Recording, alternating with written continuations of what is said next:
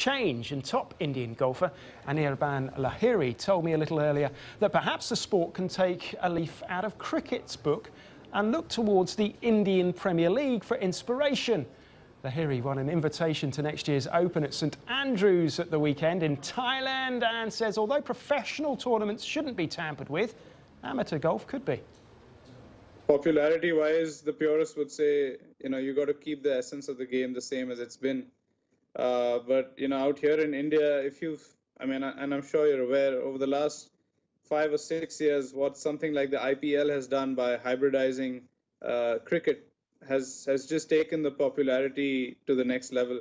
So maybe find, some new kind of format or something that engages people over a shorter period, not in terms of, tournament golf, but maybe in terms of, how amateurs play the game, have a shorter, modified version, and, do something innovative. I think that's probably something that will grab more eyeballs.